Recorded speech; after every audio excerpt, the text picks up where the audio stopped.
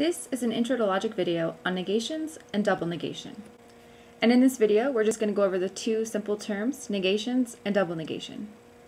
So to begin, the negation of a sentence is simply the sentence with a not in front of it. And we're going to represent a not, or the word not, with a tilde. So for example, here we have the sentence, I like cheese. Let's represent this assertion with the letter C. And now if we're asked to give the negation of the sentence, I like cheese, we would simply add a negation or a not sign in front of the C. So now we have not C. And this can be represented by the sentence, it is not the case that I like cheese. Or perhaps an easier way of stating it, or more colloquially, we'd say, I do not like cheese. So not C is equivalent to both of these sentences. These sentences mean the same thing, they're just written in different forms.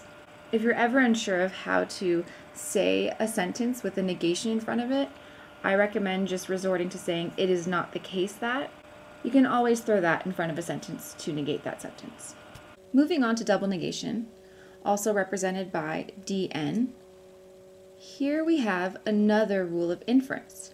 According to this rule, you can add or remove two negations from a sentence. So for example, imagine that we go back to our sentence, I like cheese, which is represented by the letter C. According to double negation, if I have the letter C, or the sentence, I like cheese, represented here on my first or one of my lines in my argument, I am allowed to use that line and add or take away two negations. So according to double negation, I can take line 1 and add two negations to the letter C, to sentence C.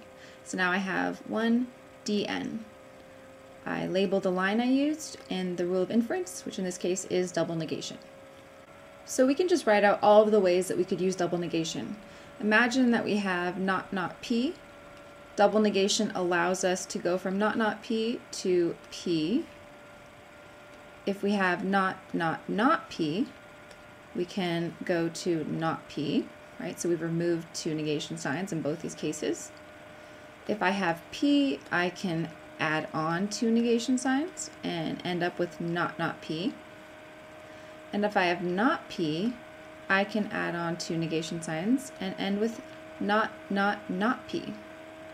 So here are all of the general forms of how we are going to see and use double negation. It's a pretty simple rule, but it's one that's very important, so make sure you keep it in mind as we move on to more complicated proofs.